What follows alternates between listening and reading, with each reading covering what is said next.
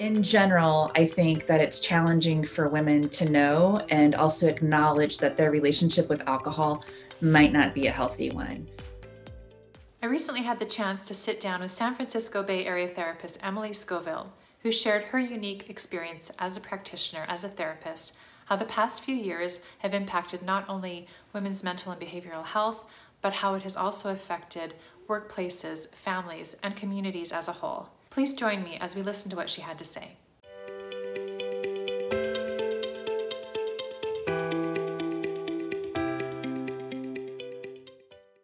In general, I think that it's challenging for women to know and also acknowledge that their relationship with alcohol might not be a healthy one.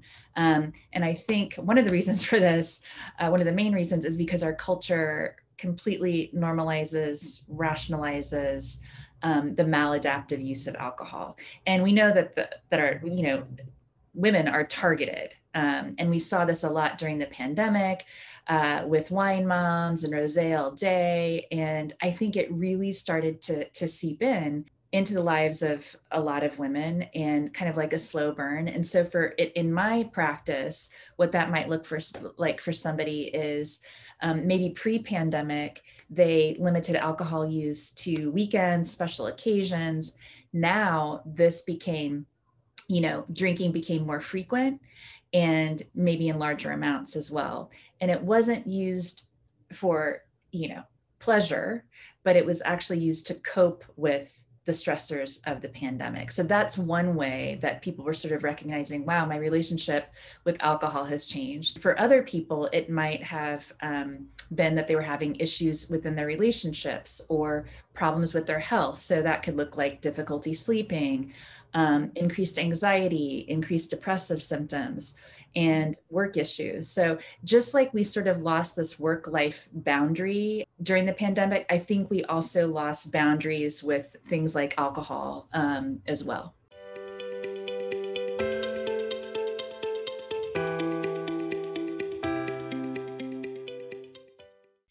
What I like to do is the first step is really to provide a safe, contained, validating environment. I think it's really hard for anyone to kind of say that they have a problem with something. So that takes a lot of courage. So I want to be able to provide that space. Next is it's really important, I think, to assess the relationship with the substance. So how has it impacted this person's life? So has it impacted their relationships? Has it impacted personal or work, their health?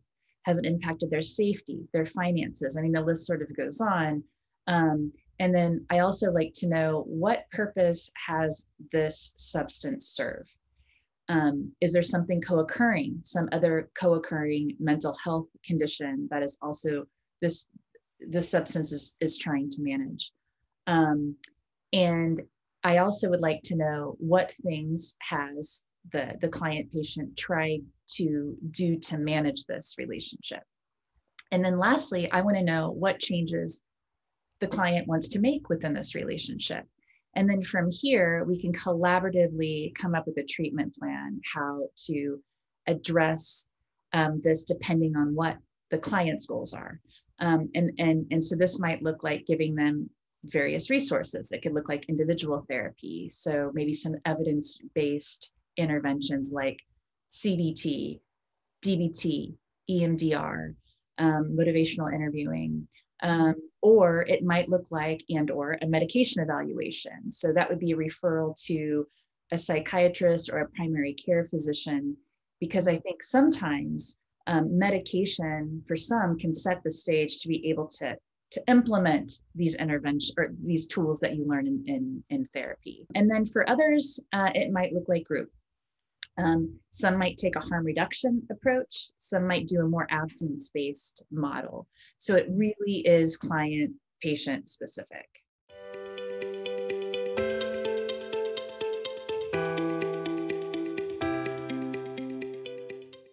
Before COVID, I was really not keen on teletherapy. I had pretty firm boundaries around face-to-face therapy. So COVID was a forcing function for me to provide it. It was and is a necessity now. So it was very important. It was essential for me to maintain and continue care with my clients. So I'm very thankful for this technology in this way. And it was a learning for me as a clinician because it opened my mind, like that it's not, we can practice in other ways. We need to meet our patients and clients where they are. So now I have pretty much a hybrid practice.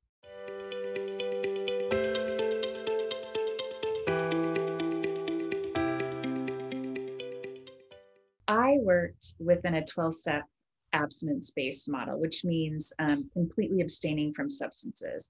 And this comes from the belief that a person can't manage their use. And I think this works really well for many people, but I also found it to be limiting for many patients as well, and for different reasons. Many of the clients that I work with, patients at that time, were also mandated to treatment, and we're addressing co-occurring disorders. So it was really unfortunate that there were not other options like a harm reduction model, which gives a client more control and agency based on their goals and what they want for their lives. And now this is really a common in my practice, the more harm reduction model. I think at the time, because of lack of resources, this was not an option for the women that I was serving at this recovery center, unfortunately.